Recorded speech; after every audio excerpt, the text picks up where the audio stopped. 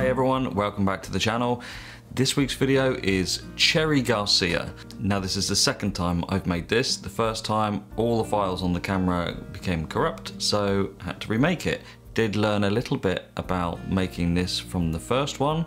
So what you're going to see now is the final product. So stick with us and I'll show you how to make it. So the first thing we're going to do here is make a really concentrated cherry syrup. It's almost like a jam, but with less sugar and less pectin. So we've taken our cherries and removed the stalks, put them in a pan and heated with a little bit of water and a little bit of sugar and brought them up to temperature. A good rolling boil for about 5 or 10 minutes to soften the cherries down and get that juice out. Then separate the cherry flesh so you're left just the syrup and put that back on the hob and heat it up for 5 to 10 minutes again in a good rolling boil. At that point you can add a bit of pectin if you want to allow a little bit more coagulation to happen. When that's ready, decant that into a small container ready to use later. So in the first video that you haven't actually seen, I actually took the same cherries and soaked them in a sugar syrup. It was a really heavy 1-to-1 sugar syrup. Soaked them in that overnight to try and absorb that sugar syrup into the cherries so they wouldn't freeze like little bricks. That didn't work. So what we've done this time is taken some of Opie's black cherries, which are soaked in Luxardo Kirsch. We're going to prepare the base now. Put your milk and sugar in a pan and get that sugar dissolved. And this is the point where you're going to add your cherry syrup. Cherry Garcia is a cherry flavored ice cream. So you need that really strong cherry syrup to add the flavor and that color to it as well. Now Cherry Garcia in the stores, I haven't had it for ages, it was really mild in flavor, so we're going to punch it with a lot of cherry flavor here. Once you've got your ice cream base ready, add in your milk powder and then add your cherry syrup, get it to the color you need and decant it into a container. It's at this point in this recipe that I added the cream. It really cools it down quickly so you can put it straight in the fridge without worrying about temperatures.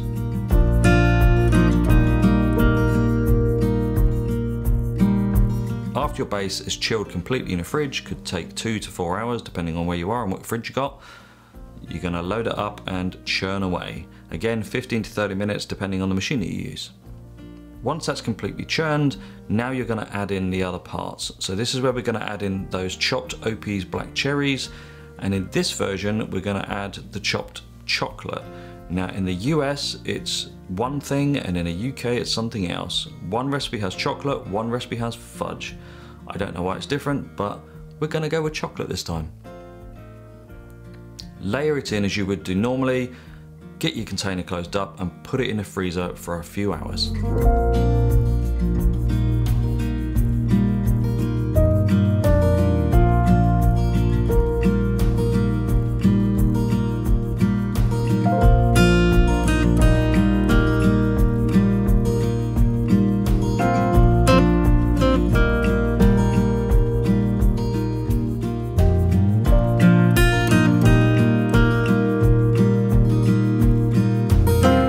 The ice cream's been in the freezer for days now at this point because it's Wednesday and I made it on Saturday or whatever it was. So we're going to get it out, get scooping.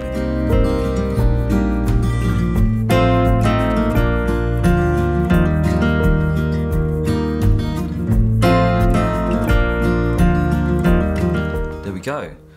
Really nice colour. It's like a soft pink.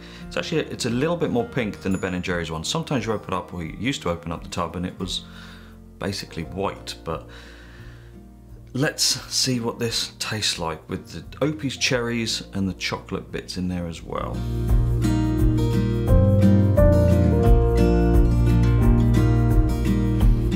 Really nice soft cherry flavour going through the ice cream. And that's actually quite important because the Ben & Jerry's one doesn't have a lot of flavour. So you need to make sure that you make a real strong cherry kind of compote, if you will, to boost the cherry flavour into your base, otherwise you're going to really struggle. Not all cherries are created equally. Over here in the UK we get unknown types of cherries from God knows where. Bit flavourless to be honest, so I really had to boil that down to get that flavour punch from it. I know Ben & Jerry's used to use Bing Cherries originally, we can't get those, I've never seen them, but I don't know what they do to them either, because they never used to freeze hard. Now the first time I made this, the unknown cherries did freeze solid. These ones are not as bad, but if you want to make this, just go and buy Luxardo cherries. They freeze perfectly, they bite really well, no iciness. Luxardo cherries all the way. Like I said before, there's two different variations of this, the US and the UK version. Why they're different, I don't know. One has chocolate fudge flecks throughout, one has chocolate flecks throughout, different things. Probably just a wording issue maybe, that because Ben & Jerry's add water to their chocolate to create a softer consistency, they probably can't call it chocolate, so maybe it's the same thing, but who knows. But this is it's a classic. Everyone wants to know how to make cherry Garcia. I'm a big cherry fan, and I was always disappointed with the lack of flavour, but here you've got whatever flavour you put into it. So go to town, choose the best cherries you can find. If you're using fresh cherries, soak them in something for a good few days before you put them in here. Otherwise you'll end up with little cherry bullets with no flavour at all. All in all, this was an absolute success second time around. First time around, not so much, but hey, we've got to learn somewhere, haven't we?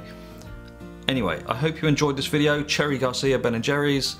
Thanks very much for watching. Don't forget to like and subscribe, and we'll see you next week.